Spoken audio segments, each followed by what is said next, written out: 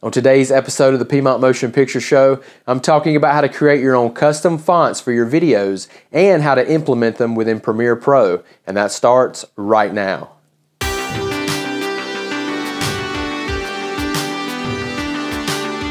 Hey guys, Ryan here with the Piedmont Motion Picture Company. Thank you so much for joining me today. If this is your first time joining us, this channel is all about learning and growing as a filmmaker. So if you haven't already, please hit that like button and please subscribe, click the bell notification, and let's become better filmmakers together.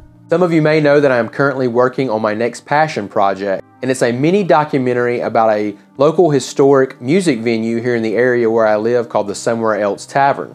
This place has been hosting original music for over 39 years, and it's been a place where tons of local bands, including ones that I was a part of, have been able to go and share their music with the community.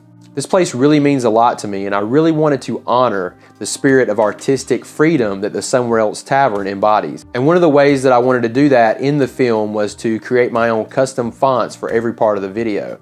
I wanted to hand draw my own fonts. Well, today I'm going to take you through the process that I use to do that in this film. While I'm not the greatest artist in the world, that's really not the point. I really wanted to give it a sense of rustic originality, which I think a hand-drawn font would do. So I'm going to take you through the process of drawing them, sending them to my computer, getting them ready for Premiere in Photoshop, and then we'll take a look at the different ways you can animate them and really take it to the next level if you're wanting to put in the time. So let's jump right into it. Today we're creating our own hand-drawn fonts or graphics for our videos.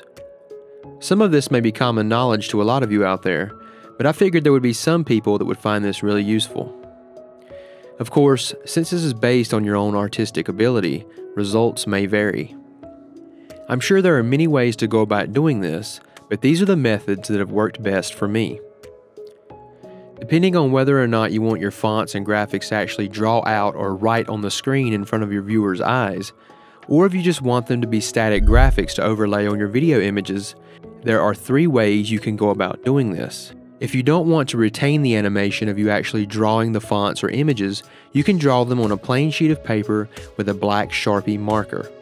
If you do want to retain the actual animation of you drawing them, you can use a tablet with pen like the iPen and iPad, or you can use my preferred method and draw them using a Wacom tablet. Keep in mind that all 3 of these methods will work if you don't plan to have your fonts write themselves out on the screen. If you're not going to animate them at all, or maybe just animate them later in Premiere or After Effects, drawing them out on a piece of paper is very simple. Draw out your words or image, then you'll need to get the image to your computer. I use an app called Cam Scanner on my iPhone that does an awesome job of scanning any image using your phone's camera. It gives you a nice clean black and white image which you can then email or text to yourself. Once you have the image on your computer, pull up Photoshop on your photo editing program of choice. I use Photoshop, so the next steps will relate mostly to that program. Invert the colors of the image so that the text is white and the background is black. You can either import this image straight to your video as a JPEG, or you can delete the background entirely and save the file as a PNG file. If you're going to do that, make sure that the layer you're working on is a layer and not a background layer. If you need to change it, right-click on the layer in the layer window and choose Layer from Background. Use the magic wand selector to select the black background from your image and delete it. Be sure to clean up any remaining black from the image using the magic wand, or you can use the eraser to clean it up as well. Then you can save it as a PNG file with a transparent background. Depending on what method you use, this image is now ready to bring into Premiere and use on your videos. Once the image is imported and you're on your timeline, you can play around with how it appears by going into the Effects Controls panel, changing the blend mode, opacity, and you can use effects like turbulent displace to give it life, or you can use simple position and scale keyframes to animate it. To create a hand-drawn text or image effect, you can use a tablet and pen to capture the actual motions of you creating the font or image. On an iPad or Wacom tablet, you can either bring up the screen record feature or use QuickTime Video to record your computer screen and draw your image with white on a black background. You can also use various brush textures and sizes to get the look you want. Once you're done, export the video capture of you drawing to your computer. Import it into Premiere and bring the video into your timeline. You can set the blending mode to screen to remove the black background. and mask around the image if you need to clean it up. Now you can time ramp the video to speed up the drawing effect to the desired look.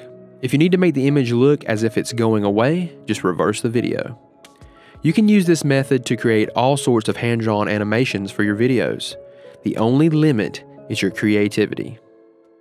Question of the day: have you ever created your own custom font? If so, let us know your process and how you did it in the comments below. Be sure to check out our digital store. We've got a new product for you to get your hands on. It's our Filmic LUT Pack Volume 2. It's got over 30 LUTs that you can use to color grade your log or flat footage that you capture with Filmic Pro and your mobile device. If you pick it up, you'll be supporting the channel and everything that we do here, so if you do, thank you very much. Be sure to check out the Piedmont Motion Picture Patreon page. Not only can you support the channel through Patreon, but I'm constantly posting behind the scenes looks at some of the videos I'm doing, and especially right now with this passion project for Somewhere Else Tavern, you can see a lot of the screen grabs and a lot of the process that goes into making that film. And we also post most of our short films exclusively to the Patreon page about a month before everyone else gets them.